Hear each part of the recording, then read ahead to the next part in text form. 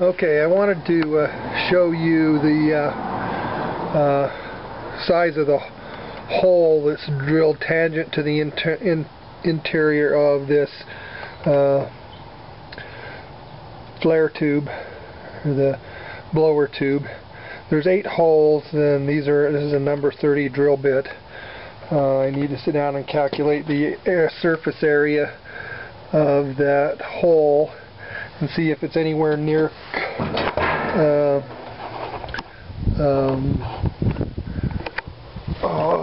the same surface area as the open area of this tube, which is a 1/2-inch pipe, I think. What I can do is, and I plan to do, is drill 2 more rows of these same holes in the pipe so that I get a larger surface area and maybe a larger burn area out of this, and to increase the airflow and decrease the restriction of airflow. This will probably help the gasifier. I know if you get this too aggressive that you'll be providing too much oxygen and not restricting the air. Well, this is a restricted air combustion process, so too much air is not good. What that does is just burns all your fuel up. What you want to do is restrict the amount of air going in so that it gets hot enough but yet doesn't burn your gas up. So it's a balancing act, so to speak.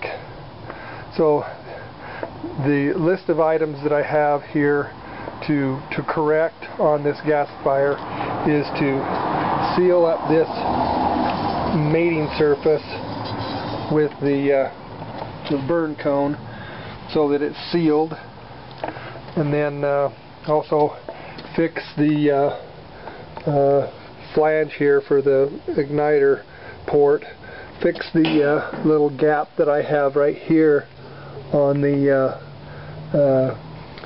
ash door, drill more holes in this guy here to reduce the restriction here, replace the seal on the top lid here. I need to find a different blower motor than the ones that I have. They just don't put out enough pressure. I've already spent upwards of $200 on different blowers. This being one of them. I'm not very happy with it.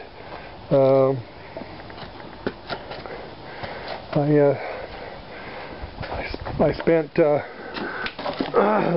money on one of these little blowers that doesn't put out very much at all. I spent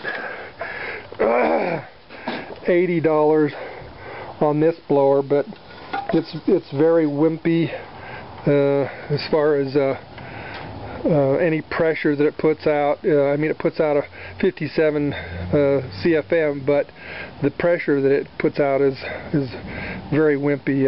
It's less than 1/4 of a inch of water in pressure, so I'm not happy with it. What I may end up doing is using this motor and designing and 3D printing a housing that has closer tolerances to the fan assembly and the outer housing assembly, so that I increase the amount of pressure that it produces. And that may be what I end up with is this motor and a 3D printed housing for the blower. This is a Dayton motor. It's 12 volt. It draws about 6 amps of current. No, wait a minute here. Let's see if I can get a closer view here.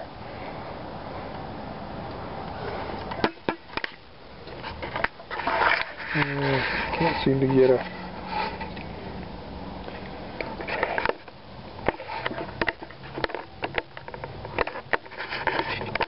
Anyway, I think it is 1.5 amps of current is all this motor pulls. I don't know what the RPM is. Oh, there it is, 3450. So it's 3450 RPM. I would think that would be fast enough. I know some of these leaf blowers and some of those run at 16,000 RPM, but they're loud and noisy and obnoxious. But that may be what I need to get to the pressure that I need. Anyway, this is a Dayton blower. It was 85 bucks.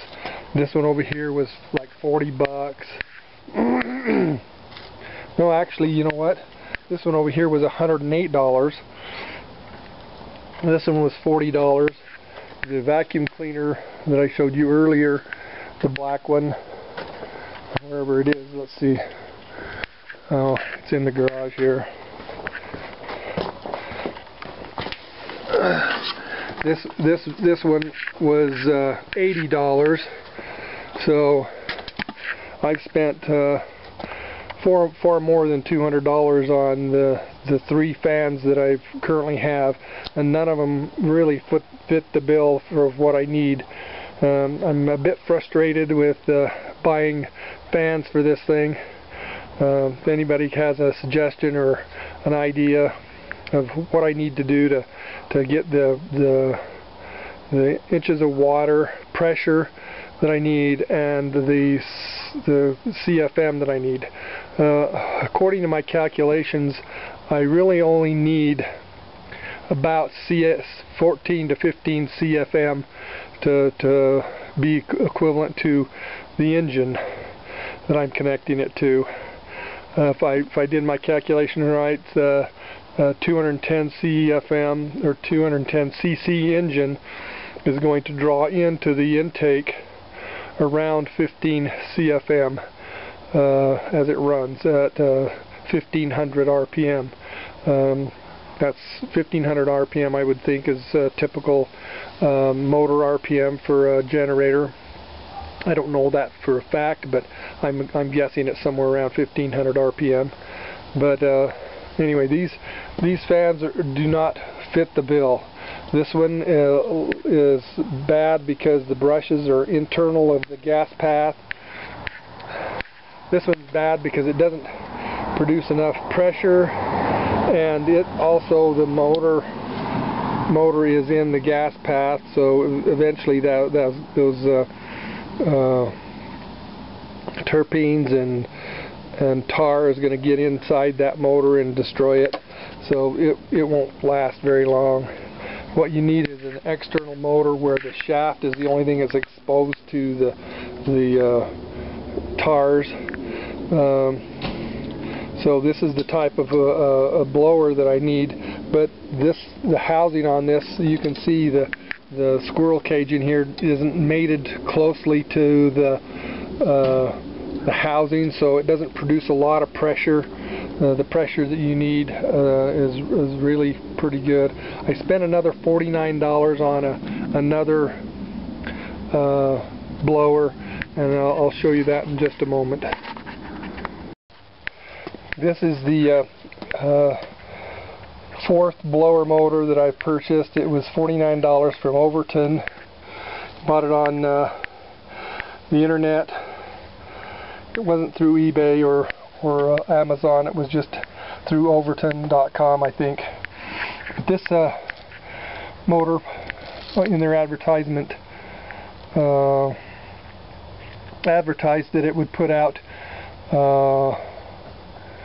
what was it, 2.5 psi, and if you convert that psi to water column inches, that's over 83 water column inches, so it puts out a fair amount of pressure. And it also says that it puts out 15 CFM, I believe. So I mean, this will probably do the job, but the problem is that you can see that this unit is fairly small, and you also notice that it has some clips here, so you can connect it directly to a battery. This unit pulls 33 amps of current. That's a lot of current at 12 volts. that's over 600 watts of power that it's going to pull. That's a fair amount of energy to try to come up with if you're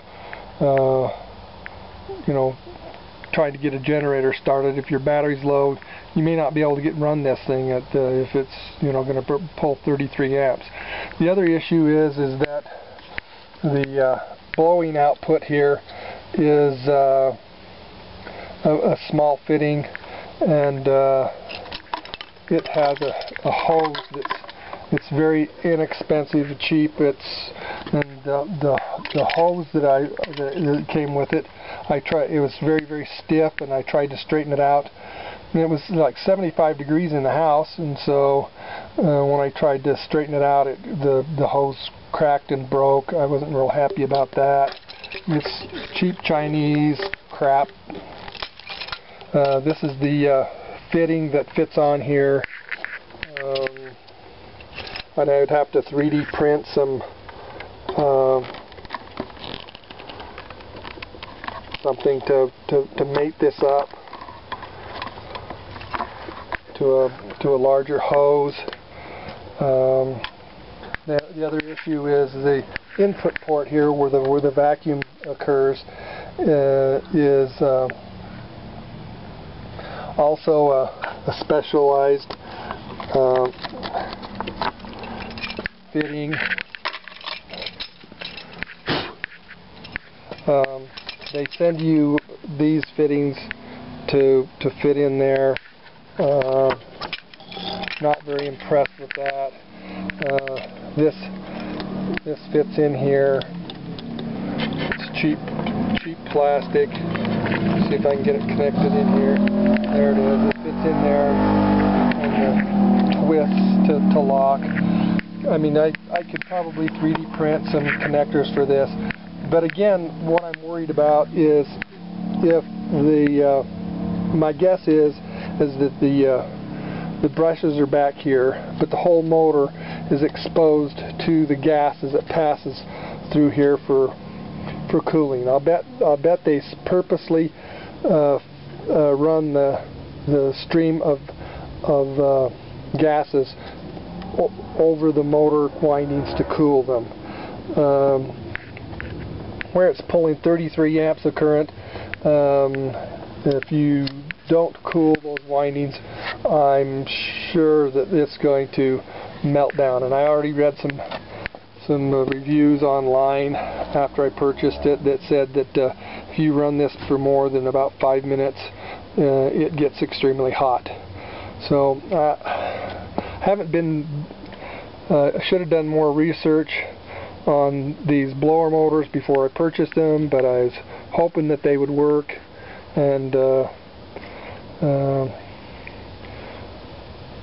maybe my problem is I got more money than sense.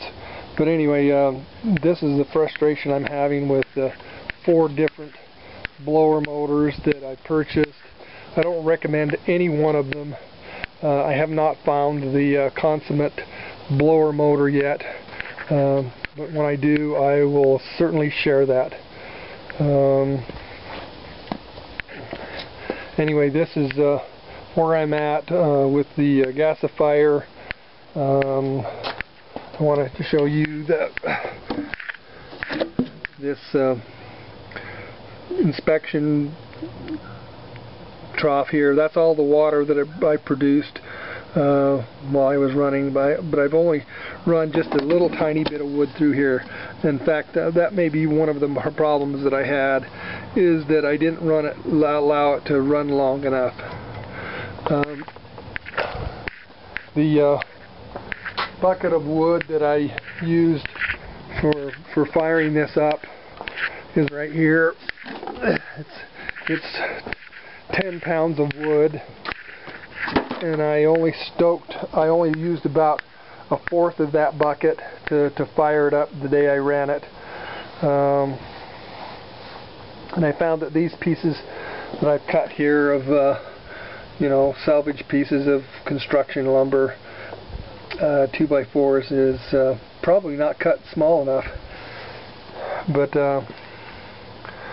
anyway, I think I've done a fairly good job of reproducing Flash 001's gasifier.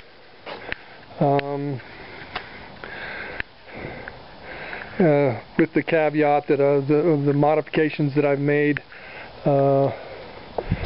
have not proven out to be good ones so far, but I am endeavoring to fix those problems, and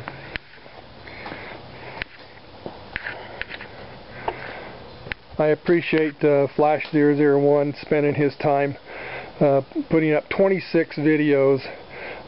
He has spent a tremendous amount of time and effort to share this with us. I appreciate that. I want him to know that. But anyway, I'll gonna do these modifications to this and fire it up again and let you know what I found. But I'm gonna post these videos that I've just created up on the internet. Anyway, this is All Good Automation.